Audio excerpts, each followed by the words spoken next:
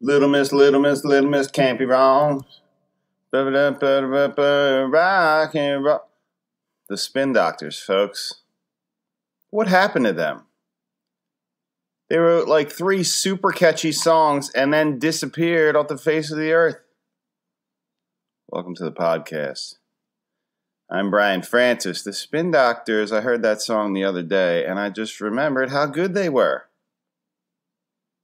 It's not fair when good bands disappear. They were underrated. By the way, today is Monday, September 24th, 2018. Underrated. The author Chuck Klosterman wrote an hilarious essay. He's a big music guy, if I read him. Hilarious essay about bands, saying which ones. He said oftentimes when people discuss music, they talk about bands being either overrated or underrated. And Klosterman's essay focused on bands that he felt were perfectly rated, perfectly ranked. I believe he said Aerosmith is a band that is neither underrated nor overrated, just perfectly ranked. I like that. I want to go back and reread that essay because I can't remember the other bands on his list. Check him out, folks. Chuck Klosterman, author and popologist.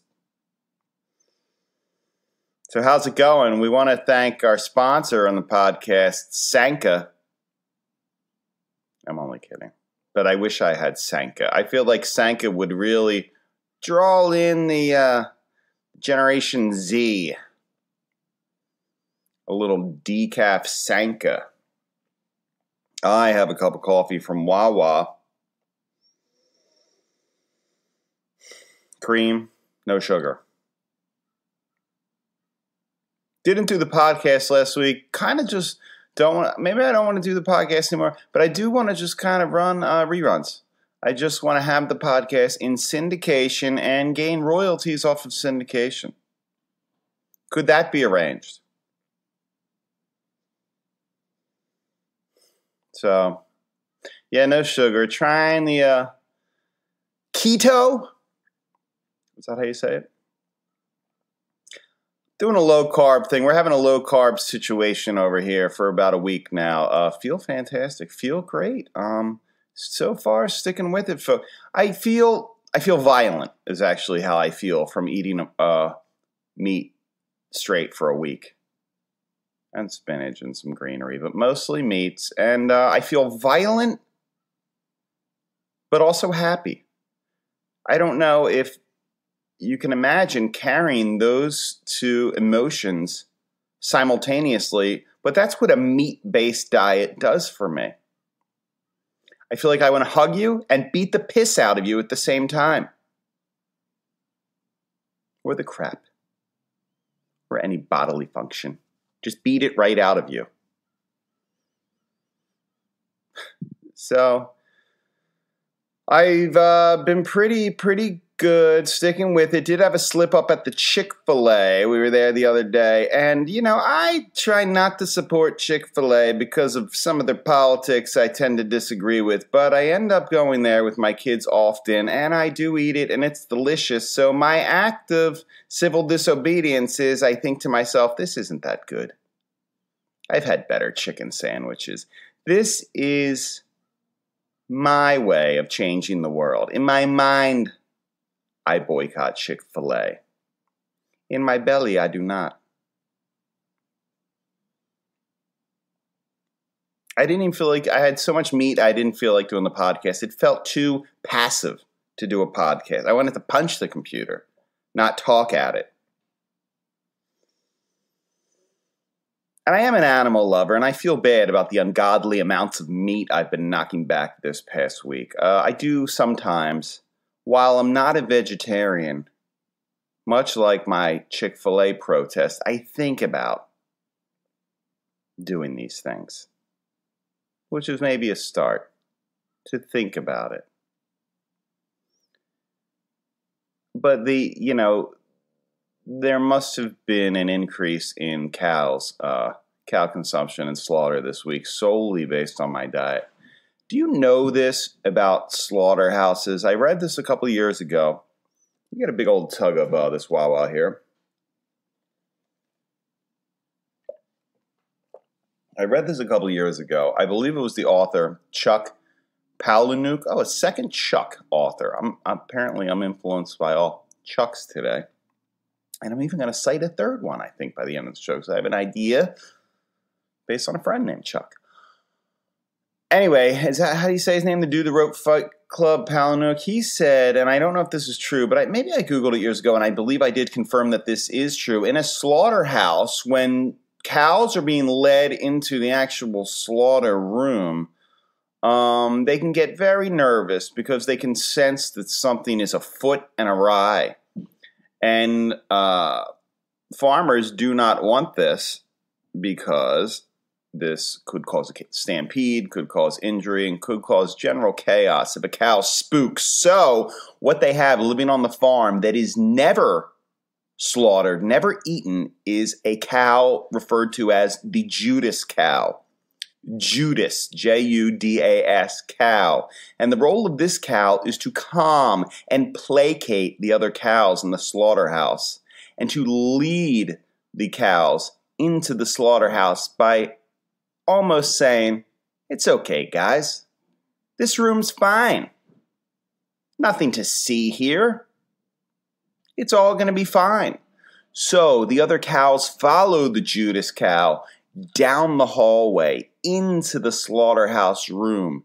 And then at the moment before the massacre happens, they yank the Judas cow out by a side door, slam it shut, and I think you know what happens next.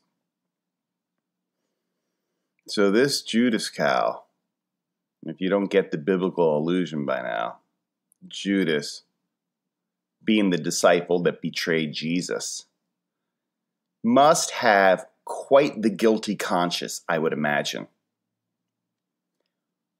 Must be, what would the meat of the Judas cow taste like if you finally slaughtered the Judas cow? It must be tough and riddled with guilt tumors, I would imagine. I wrote a song about the Judas cow once while I was playing my guitar. I like to write little ditties on my guitar, and I thought the Judas cow is just such an image. It's worthy of songcraft. I don't think anybody liked my song. People don't like a lot of my songs. The neighbors invited me over the other day, and I wasn't like, I didn't feel like hanging out, or I was out late the night before, and I wasn't that into it. And then they were like, yeah, but you can bring your guitar too. Like they tried to sweeten the pot. They worked on my my vanities. They were like, no, he likes to play. We can tell him he can bring his guitar, and that might increase the odds that he'll show up. I didn't show, but they're smart. They're smart. They almost had me. I did hang out with them yesterday, watch some football with the neighbors, but because nobody really wants me to bring the guitar. But I found that very nice, that they would gut out a 20-minute set list by me,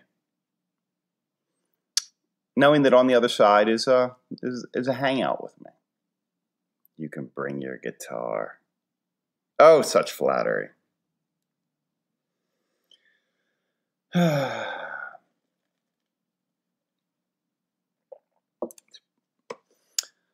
Went to see some high school football on Friday night. If you don't know, folks, I love high school sports. I particularly love high school football and high school basketball. Nothing like the fall, a nip in the air, a cup of coffee, and or even some hot chocolate, a sweater, the clash of the bands and cymbals, and the marching band, and of course the beautiful sport of football, all under the Friday night lights. That's where I like to spend my time. And as a teacher, it's always fun to see your students on the field, and our football team is doing very well, which is sometimes not the case. So we're having a surprisingly fantastic season, and I hope their success continues.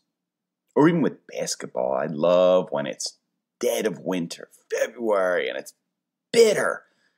And then you walk into that hot gym, and there's just the sounds and the smells and the whole scene of basketball, which high school basketball is so fast and so fun and exciting to watch. So that was my Friday night. Caught a great high school football game with the school I teach, where I teach, versus another school, and we were victorious, and that was fun. Ooh. And, I brought one of my daughters. The thing is, I'm not going to burn Eagles tickets on this girl, right? Because all she really wants at this game is a pretzel and to watch the cheerleaders. She did show some interest for the first time in football, but are you really going to burn NFL tickets on someone who's less than enthralled by the prospect? I would barely burn Eagles tickets on myself. And I'm a huge fan. Man, after they won that Super Bowl, those tickets got even more expensive. My goodness. Yes, I'm glad they won, but boy, the gouge that comes with championships is quite something.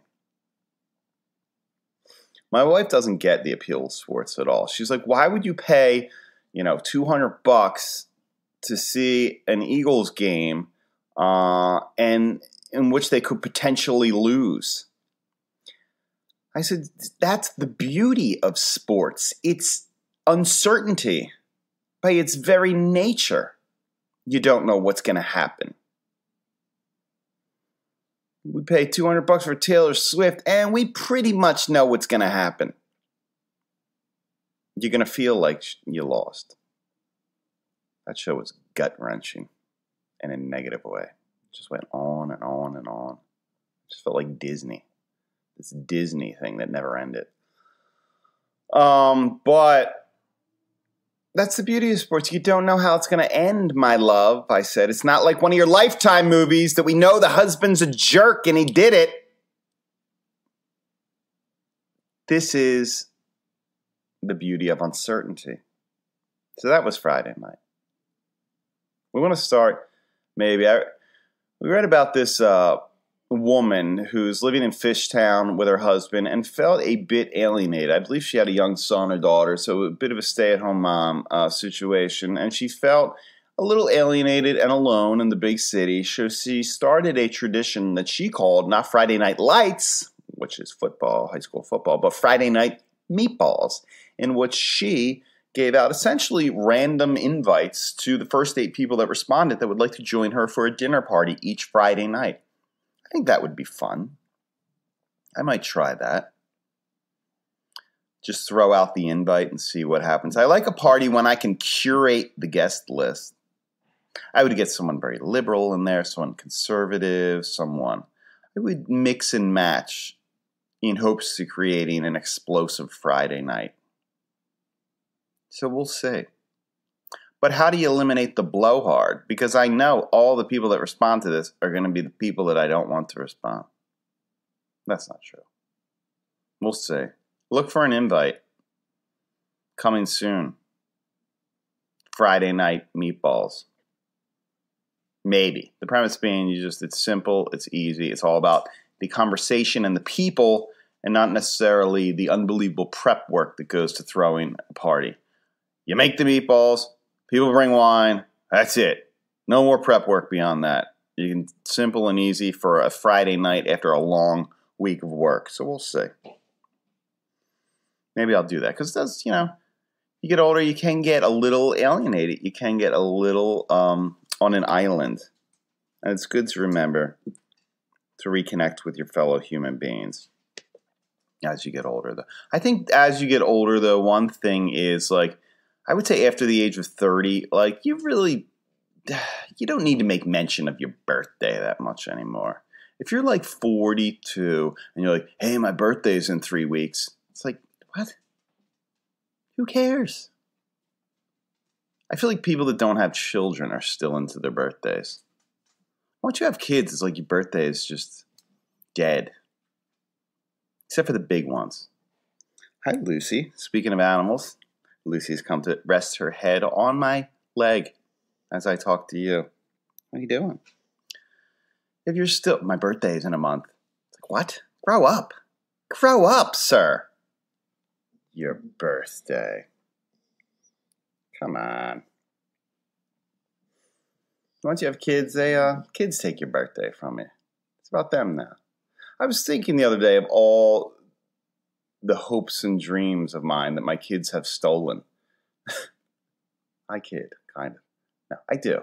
And you know, one thing, I realized this the other day, like, one more thing, aside from taking all of my money and my time and my youth and my talent, one final thing that they stole from me, like, I don't want to do this, folks. Take this in the spirit of sarcasm, but the thought crossed my mind about how I could not do this, not to do it. It was, I can't kill myself because I have kids. I could not kill myself because, you know, it would scar them so bad that they've even taken that option from me. Now, again, this is not a cry for help. I'm happy. I mean, I'm eating so much meat right now, like, I'm invincible. I'm very happy. Very violent, but very happy. But yeah, they took that out. They take everything from you. But you gotta love them. You gotta love them. What else are you gonna do? So Friday night meatballs might be a way to be more social. I like being like around people. I just am not always into talking. Because I talk a lot for my job. So it's like a busman's holiday on a Friday night to talk again. I like going to places that give me credit for having been around people, but not necessarily having to engage with people. Like the library is a nice place. People are around, but you don't have to do anything. Coffee shops, same deal. The gym, Planet Fitness, fine. I get credit for being a human, but I don't have to interact, smile and nod. Somebody wrote the perfect day would be riding your bicycle to the library because there is no wasted motion. The bicycle is perfect in form and function, as is the library. It would be a day in which you would spend zero money, nor would you even burn any carbon emissions. That might be one of my perfect days. I gotta say, that's a great idea. A perfect day, a bike to the library.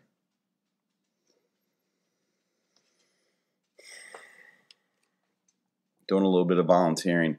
And then I read something about like, well, narcissists tend to do a lot of volunteer work. I guess because we subconsciously seek the praise for this. I'm like, you can't win. Try to do something good, and even that is bad. So who knows? Quit volunteering because it's bad. People are like, you should talk about, and whenever somebody says, all right, listen to the podcast, you should talk about, that never like works. Like, if I don't think of it, I have trouble when someone else tells me what to say. Not that it's not equally funny or probably even better and more insightful, but it's just, it wasn't born out of my soul. It's not mine. You, ma'am, start your podcast and you talk about that thing. I don't want to use your material. Your material is probably fantastic, but it's your material. Got an email from Groupon. You get a lot of Groupon stuff?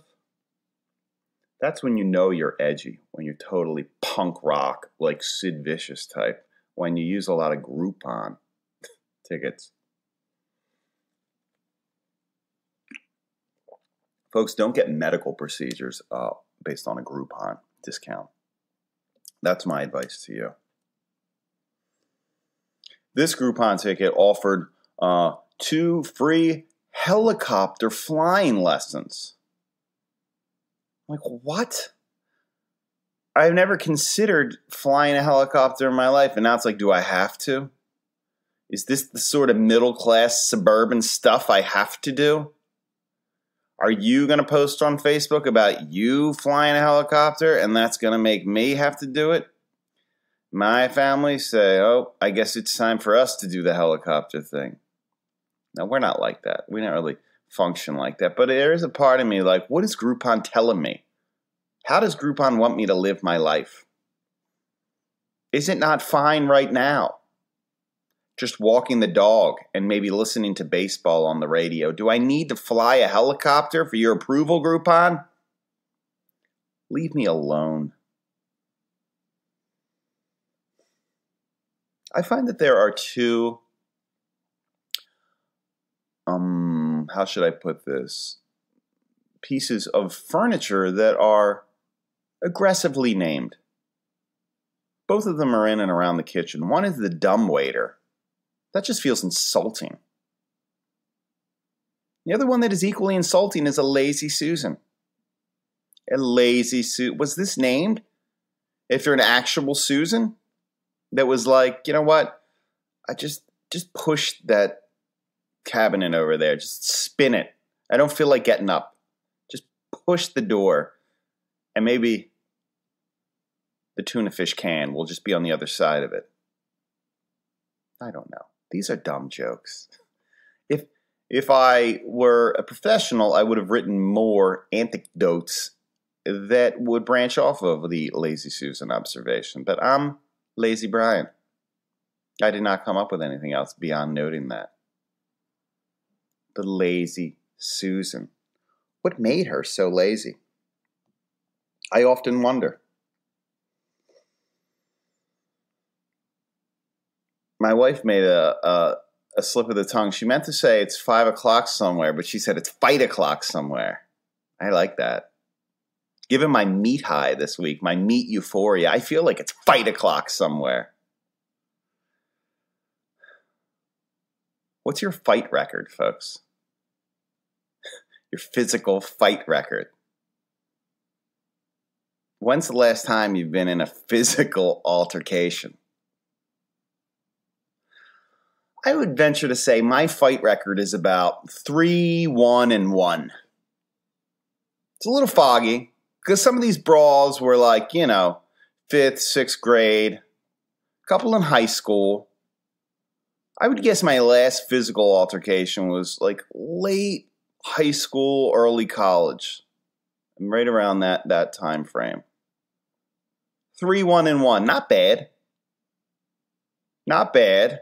Not lighting the world on fire. Probably not enough fights to be nationally ranked, but respectable nonetheless. I think I got in 1 or 2 fights in gym class in high school. Our high school gym class was violent. It was just kill the man with the ball, to use the saying of the day. That's more politically correct than the saying that was also bandied about in that time frame. It was just an all-guys school, unbelievable testosterone aggression, and I got into a couple brawls. My whole theory with fighting is like, if it's going down, I'm not the type to jaw and talk trash. And mind you, you might think that I'm very verbose now on a podcast, but that's not fight, Brian. That's when it's fight o'clock, I fight. I generally just, if I know it's going down, I won't sucker someone, but if I know it's on, I'm swinging. Because I feel like, the biggest chance I have is if I capitalize on the element of surprise. If I just start throwing haymakers, wild and, flailing, and some of them striking perhaps, that I may win this brawl due to a shock and awe approach. So I go all in. You can't half fight. If you're going to fight, you have to fully commit. Spoken like an MMA fighter. 3-1-1. But I'm retired. I'm retired now, hopefully. Now, that doesn't discount post high school and into college, like, and even, for a good amount of years beyond that, I almost got beat down by, like, groups of people for being a wise guy. But that's a whole different thing, a beat down by multiple people. Because when you're a wise guy, sometimes people don't find you that funny. Sometimes people don't like the cut of your jib. Don't find you ironic, sardonic. They find you annoying and they want to beat the crap out of you. So I've often been on the verge of getting pummeled, but I never got a true group beatdown.